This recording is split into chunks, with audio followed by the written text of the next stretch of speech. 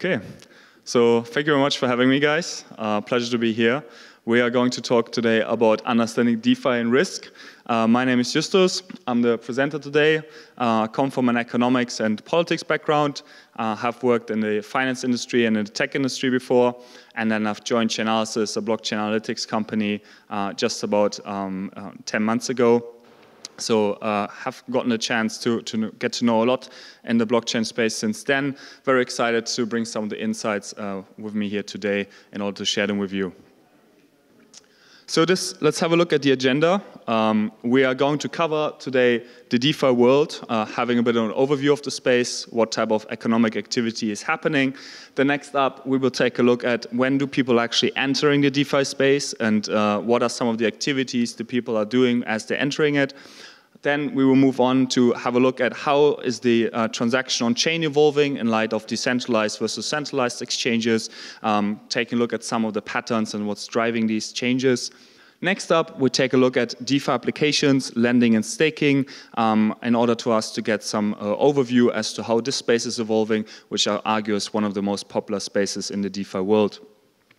Then we're going to give an overview about DeFi risk and crime, giving us some idea as to how large the DeFi risk and crime area actually is, as well as some of the trends looking at rug pulls, as well as some of the DeFi crime that we've seen in the recent months and years happening. Then I also brought a little framework with me, something that's not scientific by any means, but hopefully some help in order to get an understanding how you can assess risk from a potential scam token. And then finally, we're going to dive into a little case study, which hopefully is going to give you guys a couple of smiles and also some lessons learned, what not to do and how to identify a scam token. And then we're all going to wrap this up together with a nice little conclusion. So lots of content, hopefully interesting insights for you guys, and looking forward to taking you guys through it. So the DeFi world is a bit of a strange one in the sense that it's all happening, as we heard multiple times, on public blockchains, permissionless blockchains as such. So anyone can see any transactions as they're occurring. However, getting an overview as to where all the economic activities occurring is something that can be quite difficult, as it's all on transaction view as opposed to on the service level. So let's take a look at the slide here. We see the number of transfers and the value that each of these service categories have received. So it's giving us a good overview in terms of which activities have been the most popular ones in the DeFi space to put things into context where most of the activities really occurring. You can see that DAOs down here have received billions in governance tokens, so something that has risen in the recent years, as we heard from Aave and MakerDAO being some of the big names in the game. However, if you compare this to some of the other activities occurring in DeFi, they're actually not as significant as you might think. When we take a look at the top right corner, we see up here staking and lending contracts. We're going to take a look later on as to what's driving this huge amount of investment following in these protocols. But you can see that staking is actually not as popular as you might think in terms of comparing it to lending contracts. Lending contracts is really one of the categories that's receiving the highest amount of volume. Not quite as many transactions as staking, but still the volume is definitely higher. We can also see that token smart contracts are starting to be one of the biggest areas where funds are flowing. So we're mostly talking about stable coins here, being some of the categories that DeFi has, I think, found a really good use case in order to avoid some of the fluctuations in terms of the value. We also see decentralized exchange contracts on the top right corner from your perspective. So DEX is really here receiving funds. And then, of course, what we heard a lot in the conference here is NFTs that bringing a huge number of users into the ecosystem. And also, there's a huge number of providers out there that have attracted a large amount of volume. So this gives us a bit of an understanding as to how the ecosystem actually looks overall and where most of the economic activity is occurring. So where does the journey start? Well, the DeFi journey starts when people create a wallet and entering the DeFi space with their particular wallet. Maybe give me a show of hands. Who of you has a wallet and used the DeFi protocol? Yeah, oh, well, so that's quite a good percentage here. Most people in the audience have done so. I'm not sure like where you've entered the DeFi space, but you can see here on the bottom, gaming and entertainment used to be the first entry point for a lot of people when they entered the DeFi space. So arguably, they didn't even quite know that this is particular DeFi as such, because it's gaming on the blockchain rather than a DeFi activity as such. Next up, we have NFTs that have actually become the entry point for a lot of people. As already mentioned, a lot of new users have entered the ecosystem because of NFTs, which has been something great to see, but perhaps not the typical DeFi use case you might think of. Next up, for me quite surprising, is the aspect around lending protocols, which have been the first most common protocol that people venture into. Lending protocols we've seen in terms of the value received is one of the most popular ones there, and actually people venturing into it just over 3 months after they created the wallet. So in a fairly short amount of time, people are already willing to interact with these type of protocols in order to start earning money in the DeFi ecosystem. Next up, we have cross-chain bridges. Cross-chain bridges are probably a bit more complicated compared to some of the other use cases, requiring a lot more user experience and willingness to actually do some research in order to understand and avoid losing your funds by accident, by perhaps misinteracting with a particular cross-chain. And then finally, interesting enough, DEXs here on the very top is actually the category that users venture into at the very end when they have some more experience in order to understand really what they're doing with the decentralized exchange as to how to also work with it in a way that allows them to take advantage of this particular protocol. So let's take a deeper look at centralized exchanges versus decentralized exchanges. We had some interesting discussion earlier today around what's the future role of decentralized exchanges and centralized exchanges, the panel outlining that we see perhaps more of a merge of the ecosystem together. And when we take a look at the transaction data on chain, we can actually see that centralized exchanges have been falling behind in terms of the transaction volume versus decentralized exchanges. So if we compare here the blue line of the decentralized exchanges versus the centralized exchanges, we can see that since 2018, where the crypto summer was, centralized exchanges have been dominating the space, but then in the recent highs of the crypto summer 21, decentralized exchanges have massively dominated on-chain transaction volume. We're talking here 175 billion for centralized exchanges versus 224 billion for decentralized exchanges. So a critical mass that has really evolved in decentralized exchanges, and that the numbers, I think, speaking for themselves, showing that decentralized exchanges is really where most of the activity is occurring as opposed to decentralized exchanges.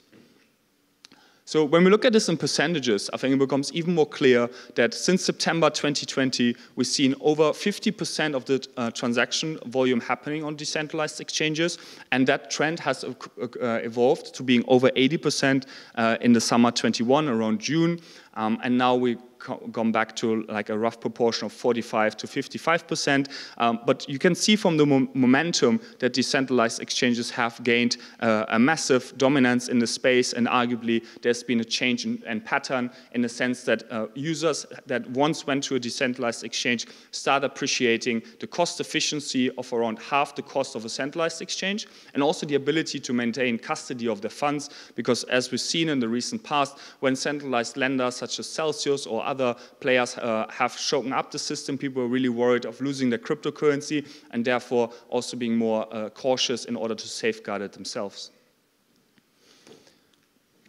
So DeFi, of course, is a lot more than decentralized exchanges. As we've seen, decentralized exchanges are actually the space when people venturing into it only at the very end, sort of after they created the wallet, one of the most advanced use cases they have been creating. But DeFi is about staking and lending in order to create like more consistent returns, arguably at lower risk than perhaps some traditional finance applications. So when we take a look at both of these types of investments, we're talking about protocols where you send your cryptocurrency funds in order to then be able to obtain this yield. Staking, either by putting it to a staking pool, or if you're fortunate enough to have over, for instance, 32 Ether, you can also send it directly to the protocol to be able to validate blocks and obtain the staking rewards from doing so. The lending protocols is similar, just in the sense that you send your funds to a lending protocol, and then the lending protocol allows you to earn a certain yield on that particular capital you provided. So it's 66 billion that are currently staked up across all blockchains. And I think the most interesting part of this slide is to see that Ethereum is leading the way very, very strongly, with over 30 billion being staked in Ethereum. And if we compare to all the other blockchains here, Solana, Cardano, Polkadot, they're nowhere near the market capitalization in terms of the value being staked in these blockchains as Ethereum. So it's a very dominated space. But then when we actually switch the perspective around and take a look at the potential staking yield you can obtain, Ethereum is actually the lowest. 4.6% is what you obtain on Ethereum stake capital, while some other privacy-focused blockchains, such as Secret, give you around 27%. So you might ask yourself, why is it the case that people are still investing in Ethereum even though they're obtaining the lowest staking reward? Well, our sort of assumption is that people really value safety these days. And Ethereum is the biggest player out there, and Ethereum is the one that people trust and know that it has a future also tomorrow. So people are more willing to take in a lower yield and therefore having their capital more safeguarded than potentially other blockchains. But quite interesting from that perspective. So staking is, of course, a bit less reliable than lending, because staking also always relies on the ability of you being nominated to the ability to validate a new block and thereby also being rewarded for doing so. Lending protocols, on the other side, give you a consistent return independent of that chance of being nominated. And we can see the value that has been flowing into the lending protocols has risen since the sort of mid of 2020 continuously, again, reaching peak levels of over 100 billion here in 2021. And we've seen huge fluctuations in the system as the market has been evolving and price has been going up and down, and then a massive significant drop sort of by the beginning of the year. Again, some of the shocks we've seen in the ecosystem are most likely to be accountable for. And we heard that the trust in DeFi seems to be gone. It seems to be the case that people are really not sure whether they can trust DeFi and whether it has a future in terms of their willingness to invest into the space. But we see a slow growth again in the early days of 2022, so it seems like there's some hope left for DeFi to make a comeback, but yet again, the volatility, I think, is quite clear on this slide. So where does the money actually go? All these funds that are being poured into these lending protocols, all the funds that people are either providing as lending or borrowing. Well, we can see on the slide that it's a fairly closed ecosystem with 84% of the funds that come from lending protocols staying in the DeFi ecosystem. So what that means is it means people that are borrowing or lending funds on DeFi also want to do things in DeFi with it. So you can see that 38% goes to DEXs as liquidity provision to earn additional yields on it. We see token smart contracts, people buying stable coins with this particular collateral they have been obtaining, or also sending it to mining, so potentially to stake some additional cryptocurrency, or to actually reinvest it in another lending protocol, so trying to earn the spread between the borrowed cost and the yield they can obtain for lending their particular capital. Exchanges, 12.7%, so a very small fraction. Really giving us, again, the confirmation that people don't use the money to buy things out of the DeFi world. They really want to reinvest the capital they have been borrowing in that DeFi space. So now that we've gotten an idea, where do people invest, where do they send the funds, what do they do with the money, and what are some of the returns you could be obtaining, let's take a look at the DeFi risk and crime categories. Unfortunately, crypto crime has been on the rise. We have seen very low transaction volumes in terms of the overall transaction that we see in cryptocurrency, but yet cryptocurrency crimes are on the rise. I really just want you to focus here on the categories stolen funds and scams. Those are dominating the space, and we've seen an incredible amount of 7.7 billion being obtained from addresses associated with scamming. And we've seen 3.2 billion being associated with stolen funds. And out of these 3.2 billion, 2.2 billion just in DeFi. So it really shows that DeFi has become a focused point of the attacks. And the amount of increase is 516% in stolen funds. And we'll see later on that when we look at DeFi specifically, we're talking about thousands of percents. So rug pulls is something that's talked a lot about, and I just wanted to give you guys an idea as to how that compares to the overall amount that's been obtained from potential scams. And we can see that in 2020, it's perhaps a bit hard to see on the slide, but it's just over 1% here in 2020, whilst in 2021, we're talking around 37% of the overall scamming value being associated with rug pulls. So a huge rise in the recent years. And 2.8 billion at the figure. What's a rug pull? Most of you probably know it, but if someone creates an NFT or a new token, makes a big value promise on it, but then essentially ends up just pulling the rug under your feet away, running away with the funds by either draining the liquidity pool or just taking the funds that they've been sent by the investors and running away with them. So here we can see it very nicely, that exchanges and private wallets were the primary point of attack. And then over the recent years, we've seen DeFi here becoming the main focal point of attacks with a 1,330% increase. I think all of us probably wish that we saw this kind of growth in our portfolio, but unfortunately we see this more in the crypto crime category here.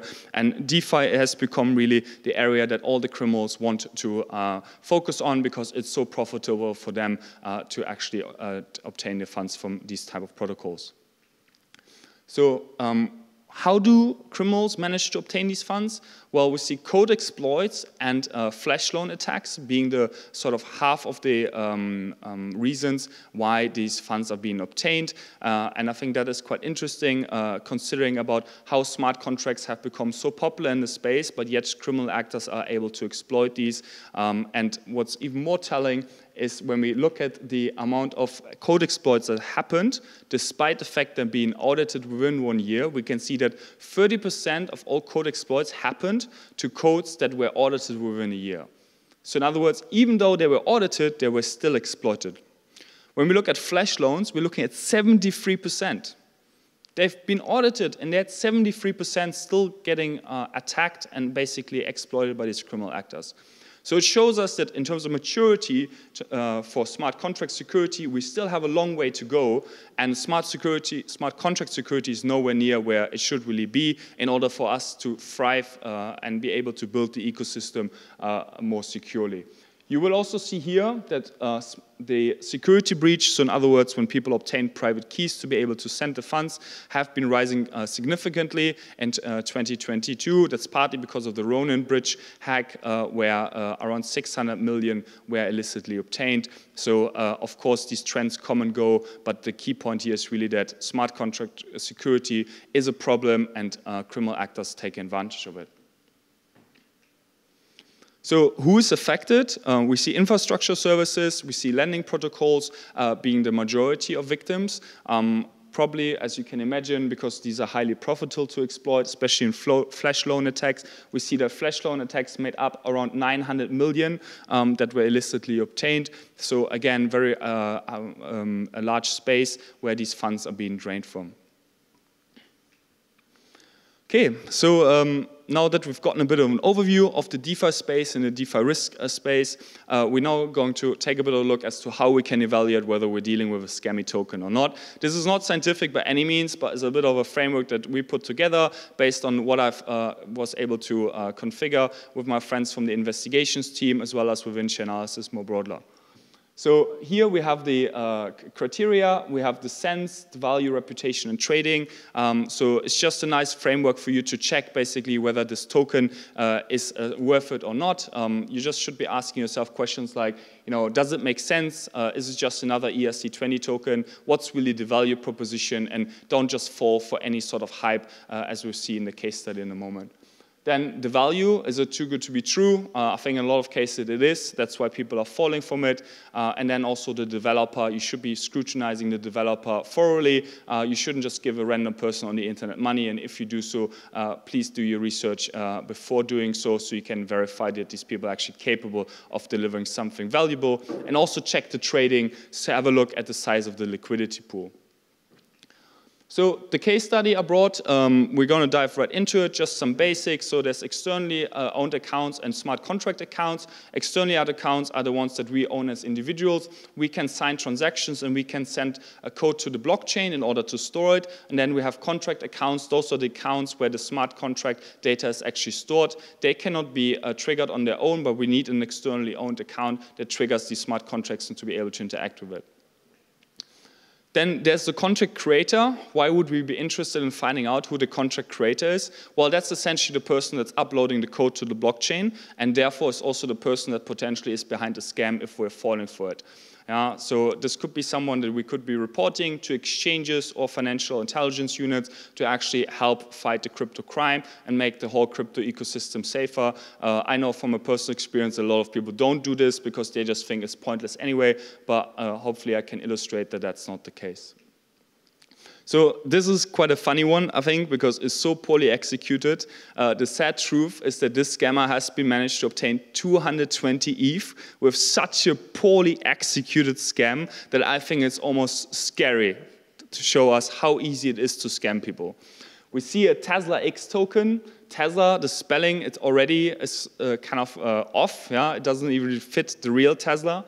We see that the scammer tells us we're dealing with a virtual currency, so clearly didn't do his homework that we have a cryptocurrency rather than a virtual currency. And then telling us that there's 100 million yen worth to be given away, which seems like a lot, but then actually when we take a look at the liquidity pool, we can see that it's just $8 in the liquidity pool. So anyone who would have clicked a bit around and would have quickly found out that this is nowhere near where it has to be in order to have such a value claim. And then, of course, we can see Elon Musk apparently being involved, and apparently Tesla was meant to acquire this token. You may wonder why that is the case and why Tesla wouldn't just create the token on their own. But essentially, bottom line here is, just trying to awaken this fear of missing out. People are just trying to get excited about the project because we know as soon as Elon Musk is involved, there's a chance of perhaps making money. So this is the case study that we will just quickly run through. It's going to allow us now to identify the smart contract. So in this case, the token smart contract where the ERC20 token is held, or the balances I keep track of is a better way of phrasing it. And then we're also going to take a look at how we can find the contract creator so that if you are getting scammed or you know people that have been gotten scammed, you know how to identify who is behind the scam, at least in terms of the cryptocurrency address. So let me just quickly do this. So we're just going to go on Etherscan, which is like a regular block explorer for Ethereum. And I just look for the Tesla X token here. So we see the token tracker. We see the maximal supply of tokens that have been given here. We see the amount of holders, which I can also click on here to actually see who's holding the token. And we can already see a large amount sits with a particular address. We can see here liquidity deposition, where the particular scammer had sent some of the funds that we've seen on Uniswap to the actual exchange to make it look like it's a legit token that's being traded. And then if we wanted to find the contract, we find here the token smart contract address. And if I click on it, I can already see the Etherscan telling me the contract creator. But in case you weren't seeing this, you could also just click on the transactions here and then find the very first transactions to find the contract creator, which is here at the very bottom. So here we can see this is the address where the scammer had essentially uploaded the contract to the blockchain. So hopefully this gives you guys a bit of a feel of how to do some basic blockchain analysis and how you could be identifying the token smart contract and the contract creator. So these are the answers here that we just worked through together. And I just wanted to quickly show you this graph. This is what we can do at Chainalysis to be able to see where's the funds coming from, where they're going to. And the reason why I'm urging you to report the potential contract creator and the smart contract that's been used to create the ERC20 token is that we can see here that actually most of the funds came from an exchange and went to an exchange afterwards. So there are some chances that you could be recovering your funds in case you are going to go ahead and report it. So overall, I just want to wrap up by saying we've seen tremendous growth, over 912% in the DeFi space in the recent year. I think that's hopefully putting us all in an optimistic mode. There's a lot that can be achieved and a lot of growth where we can be part of. But at the same time, we see the ecosystem being very closed. So it's very much an ecosystem that builds on top of each other. And crypto crime is something that's still happening, but we can all do our contribution to try avoid it by not falling for things like the Tesla X token and also doing our part by reporting these scamming addresses to law enforcement or even exchanges to be able to freeze the funds. And therefore, blockchain analysis can make the blockchain ecosystem a lot safer. Thank you very much. And yeah, if anyone has any questions, please let me know.